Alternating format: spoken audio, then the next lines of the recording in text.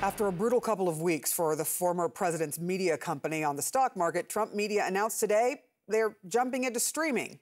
That didn't help at all. Shares of Truth Social's embattled parent company dropped more than 14% today. Its second consecutive day of double-digit losses. It's now plummeted more than 70% from its all-time high just last month, a plunge President Biden noted on the campaign trail earlier today. You know, I have to say, if Trump's stock in the Truth Social, his company, drops any lower, he might do better under my tax plan than his.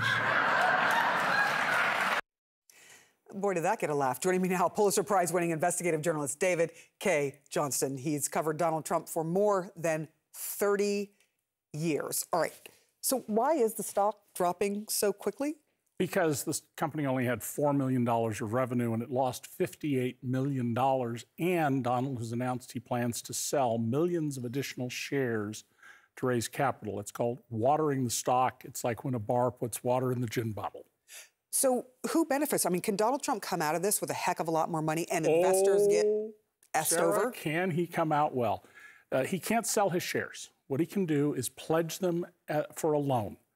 So let's say he gets 50% of their value and the stock eventually plummets to zero, which it will in all likelihood. His bank shorts the shares that they can cover from him. When the stock falls, they will get all the money back. And if they loaned him 50% of their value, they double their money minus their costs.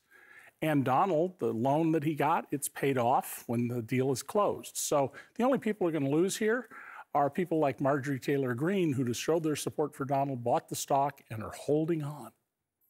All right, so there was this gentleman who was written about in the Washington Post who put, I think, something like $25,000 into the stock and is watching it plummet, but he's sticking with it. I mean, what is it about Donald Trump, the person who has always touted himself as this big businessman, but who has also been bankrupt several times? What is it about him that...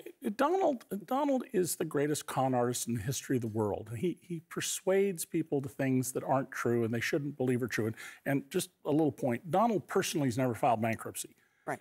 4 times his casino company filed. They pushed him out the door. They filed bankruptcy twice more and closed down. But everything that Donald Trump touches as a business eventually fails. He is not a businessman. He is a cash extractor. And his name has been used. I know people buy the name and put it on their buildings.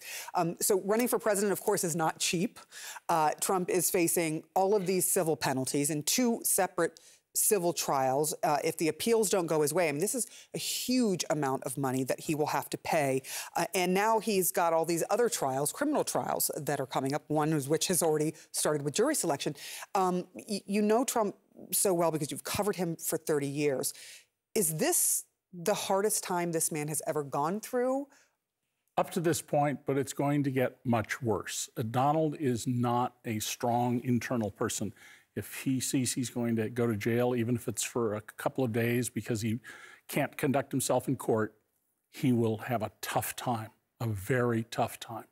Wow. David K. Johnston, I know you're a great author. You're a Pulitzer Prize winner. Thank you. Just nice just to sit next to you. That's great. Thank you so much. I appreciate it.